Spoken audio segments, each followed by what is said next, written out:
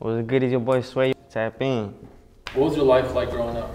My life growing up, shit, it would take me days to, finish. But shit, it wasn't too easy. You know, we was broke as fuck, poor as fuck. We got to a point, it was like 9 of us in a room and shit at once. Yeah, shit was hard sometimes, but I know some people have it worse and all that, but shit was pretty hard. Yeah. What does HP mean to you since you have it tatted on? Shit, really it's just love for the city. I got love for my city, so that's why I got it tatted. I got love for the whole city. It's really like what made me type shit. Did you play any sports growing up? I used to play soccer, I used to skate, and I used to box. I don't think skating is a sport though, but yeah, a little hobby, sport type of shit. What were you playing in soccer? What positions? I play all positions, no, except goalie and shit. No goalie, just defense, middle, and forward. How long were you boxing for? I only boxed for a little bit, for like a year and some change. Why'd you drop out of school? Why I dropped out of school? Oh shit, low key I should have been dropped out since like freshman year, but I dropped out late. I dropped out like in the ending of 11th grade and shit, but I should have been dropped out because I never went. I don't know, fuck school. I just felt like it was never for me type shit. Like I was never in the mood. I never did my homework. If I go to school, I would hop the fence in like second period or some shit. It was just like, I don't know, waste of time for me and shit. That's how I see it, but stay in school, kids. What is the biggest obstacle that you had to face growing up? Shit, really, like being broke and shit. You know, it made me hungry and shit. It made me who I am right now. Like hungry for wanting more and shit. You mentioned in your song that your dad wasn't a part of your life. Do you feel like you'd be rapping if he was part of your life? Probably not. And if I did, I wouldn't even be probably making like the music that I make today. Like growing up without a dad, it was a little bit harder because it was just my mom and shit. And like growing up to be like a man and not having like a man to teach you like what. Feel me? I feel like it made it harder, and it was harder. You dropped your first video, No Cap Freestyle, almost a year ago. And in a year, your whole life has changed. How does that make you feel? That shit's crazy as fuck. Really, this is what I've been wanting. So, I just gotta, get used to it. But my life changed a lot though, ever since No Cap. That shit's crazy as fuck. How's your life changed since you blew up in the underground scene? My life changed a lot too. Like everybody hitting me up, everybody tapping in, everybody trying to fuck with me now and shit. Shit crazy. Were there people that you wanted to work with in the past before that were out of your like reach because of like where you were at, and then now that are hitting you up? Yeah, there's a couple. There's a couple that now, like I used to listen to the music a couple years ago, and I used to be like trying to be like damn type, but now they over here hitting me up. What was it feeling like that people were actually interested in signing you? Well, really, I was like, oh, shit, it's about time. Someone trying to, reach out. Cause this is what I've been wanting since I started. So shit, now, I just gotta take it. I gotta, just flow with it, feel me?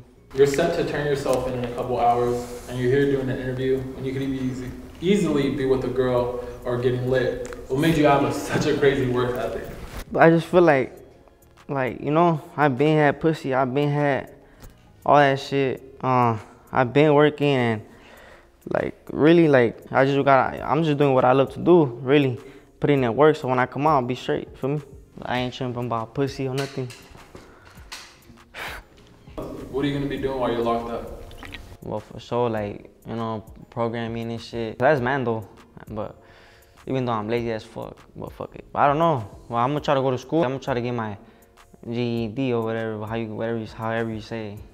I'm gonna try to get that in there. Predict what your life is gonna be like when you get out. I'm gonna come out to everything. That's how I hope so, you feel me? But I feel like I am though. I'm gonna come out to a lot, to everything, new shit. I'm gonna get on a plane for the first time and all that. What is the best day of your life and what is the worst? Damn, I don't know. I have a lot of good days and I have a lot of bad days too. So I can't really choose which one is my worst day because I had a lot of those and a lot of good days too. Feel me? Who's your celebrity crush? Celebrity crush, shit. When I was little, I used to like Megan Fox. No cap. When's your birthday? August 7, 2000. How tall are you? I don't know, I haven't checked myself in a minute. But I think I'm like 5'7" in a good day. What's your ethnicity? I'm Mexican. Or Mexican-American, you could say, but I was born here and shit, but my people was born in Mexico and shit. But Mexican-American, I guess you could say. What's your favorite thing to eat? Pizza. Okay, I could eat pizza any day. What's your favorite candy? My favorite candy? Damn, I like a lot of candy and shit. It's either like the The green Skittles, the sour ones, or Snickers. I don't know. One of those two. How many siblings do you have? I got 5 siblings, 5 sisters. So it's like 6 of us in total, but I'm the only guy and shit. What's your message for our generation? Oh no, this generation is like crazy. Like the new little generation of the kids and shit. Everybody on their phones and you know they're already 2 years old, already on their phones like crazy and shit every day, all day. But I don't know. I really got a message for them and shit. You know, be happy, stay positive and shit. And go outside, use your phone a little bit less and shit. Go outside and shit. Go ride a bike, like back then. Growing up in Huntington Park, how do you feel like that impacted your life? Well, it made me who I am. I don't know how else I can say it really. But right here, when I first moved to HP, like I used to kick it with nothing but older niggas and shit. I was like 11, 12, kicking it with nothing but like 20 and higher year olds and shit, like 30-year-olds, like when I was 11, 12 and shit. The violence, all that drug shit, the gangbanging, all that shit, hell yeah, I've been had it around since I was little. What do you feel about people calling you the Mexican Kodak? That shit's funny, but you know, like that shit's cool. I fuck with Kodak, free Kodak.